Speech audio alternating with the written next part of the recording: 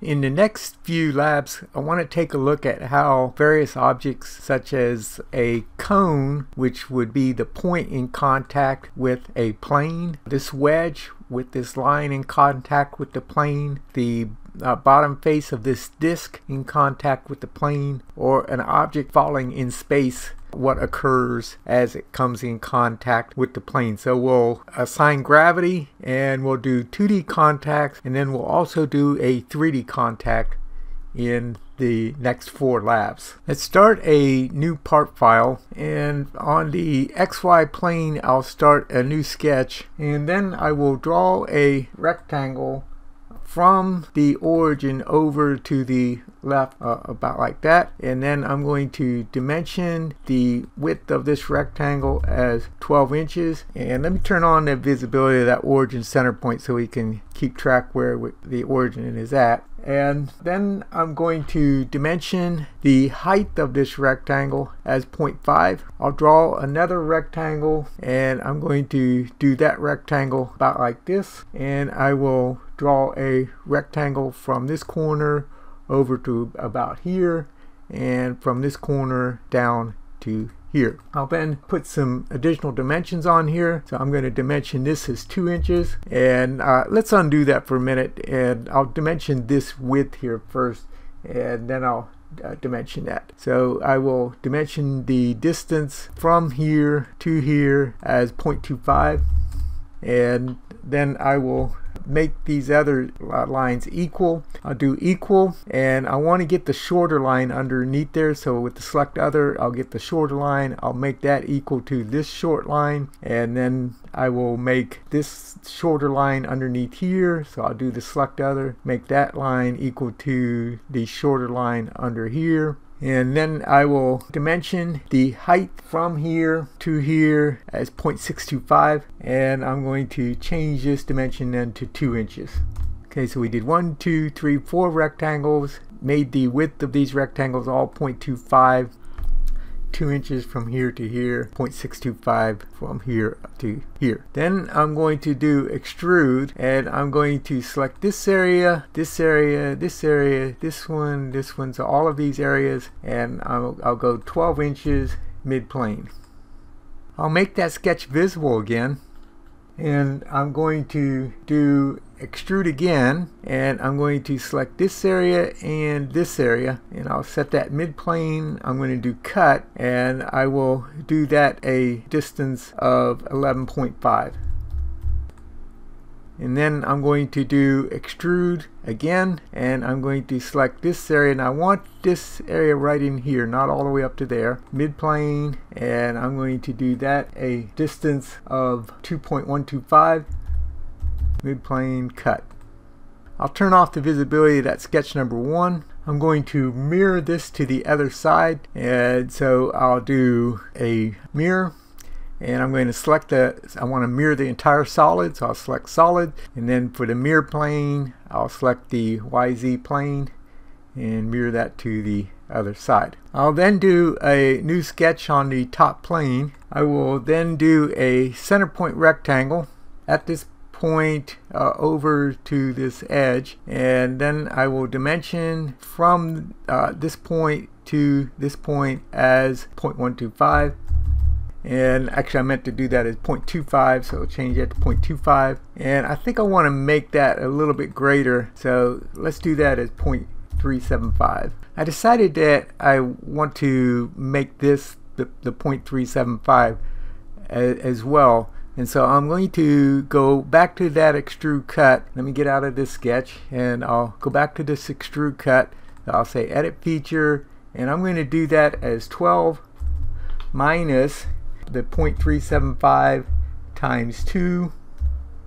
So that I'll have 0.375 on this side, 0.375 on that side, and then I don't really need this dimension anymore, so I'm going to edit that sketch, and I will delete this dimension, and then I'll make coincident this point to this line. The sketch becomes fully constrained, and actually we need to make sure that it's constrained on this end as well, so I need to do coincident the point to the line to this point, and now the sketch is fully constrained. It tells us down here in the corner that it's fully constrained. I will finish that sketch, and then I'm going to do split, and I'm going to split using this as my split tool, and I'm going to split this face. I'll say OK to that. I will then do thicken, and I'm going to thicken this area right here, and I'll see if I can select also this area, but I'm not sure that I can. I might have to do thicken as two different steps. It doesn't look like it's going to let me select that. I'm going to go up 0.25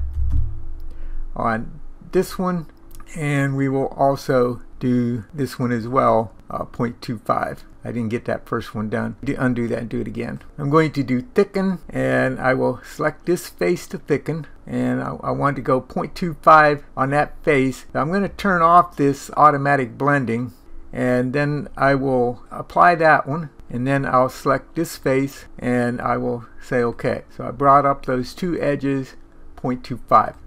I'm going to change my part color to blue, and then I want to change the color of this face to some other color, so I'll go to the properties of that face, and I'm going to make that gray, and I will save this file, and I'm going to call this planar plate. I will then start a new part file, and I'll start a new sketch on the XY plane. I will draw a line straight up from the origin. I'll come over horizontally, and I'll come back down to the origin. Let me turn on the visibility of that origin so we keep track of where it's at. I'm then going to change this line to a center line, and I will dimension the distance from the center line over to that corner as 1 inch. And I'll dimension the height of this as 1.5. The sketch is now fully constrained. I will do revolve, and I'll say OK to revolve it around that axis. I'm going to change the color of this part to yellow, and I will save the file as cone. I don't think we really need the origin point visible, so I'm going to turn off the visibility of the origin point, and then I will start a new assembly. I will save this assembly, and I'm going to call it point plane joint. Let's tile our windows, and so this is my assembly. I can control drag this plate over into my assembly. Now when I did that, though, I just happened to drop it wherever I let go of it on the screen, but we'll move that to the origin in a moment. So then I'm going to control drag this cone, and I have it now in my assembly. I want to make sure that this part is at the origin, and so I'm going to unground this, and actually I'm curious to see if we need to unground it. I'll go to the assembly tab, and underneath this productivity set of tools I'm going to set ground and root, and it asks me which components. I'll select this component, tell it that I want it grounded at the origin. I could also tell it to create flush constraints if for some reason I want to do that. I'll say OK to that. It may have been at the origin to begin with when I dropped it in here. I didn't check that to see. Alright, then I'm going to do constrain, and I'm going to try to select a point on the end of this. If I put my mouse here and I do select other, I can do face, but I don't see an option to select the point. So I will do that constraint again. This time I will come over here to the cone, and I'll select that point from here, and I will also select the point at the origin of the planar plate.